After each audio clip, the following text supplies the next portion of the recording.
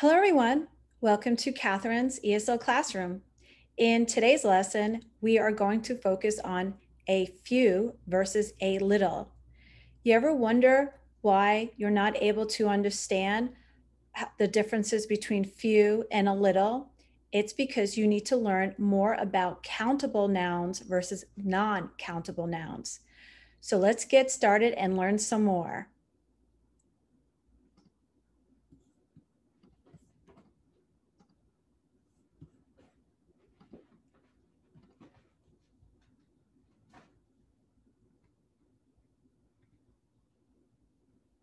Again, today's lesson, how to use few versus a little.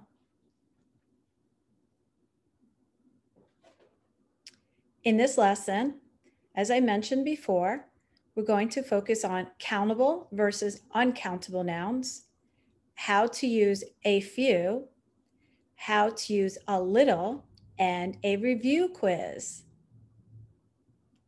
Countable nouns, such as the apples, is you can number them 1, 2, 3, 4. So you can count them. Countable nouns refer to things that can be counted. They have singular and plural forms. For example, 1 apple or 4 apples. What countable nouns can you think of? Some examples are books, dogs, bananas, students, pencils. Now we have uncountable nouns. Uncountable nouns refer to things that can't be counted. For example, paint. You can't count the paint. Now, I'm not talking about the paint can. I'm talking about the actual paint that's inside of the paint can. Another example is bread, water, rice, money. So now, how to use a few versus a little. A few. We use a few with plural countable nouns. Example 1, there are a few bottles on the table. Another example is, I will meet a few friends for lunch today. A little. We use a little with uncountable nouns. For example, there is a little milk left in the fridge. Another example is, I ate a little bread for breakfast. A few or a little, quiz time. Are you ready for your challenge? A few or a little, you decide. There are blank cookies in the cupboard. So I'll help you with this one.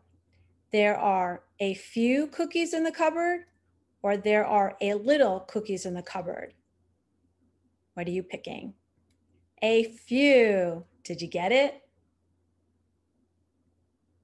I read a few books at the weekend. I read a little book at the weekend. What could it be? A few. I read a few books at the weekend. Now we can also say, I read a few books on the weekend. Did you notice the preposition? We can say at the weekend, or we can say on the weekend. You know me with those challenges. I spilled blank water on my dress. I spilled a few water on my dress. I spilled a little water on my dress. I think this one's too easy. I spilled a little water on my dress. I have blank pencils in my bag. I have a few pencils in my bag, or I have a little pencils in my bag. I have a few pencils in my bag. There is still blank time left to study for the exam. There is still a few time left to study for the exam, or there is still a little time left to study for the exam. A little. There is still a little time left to study for the exam. Did you get that one? Is this too easy? Great job. Well done. Well, I hope everyone understands a little bit more about how to use a few versus a little. Knowing your countable and uncountable nouns helps you learn this a little bit better. Well, until next time, bye.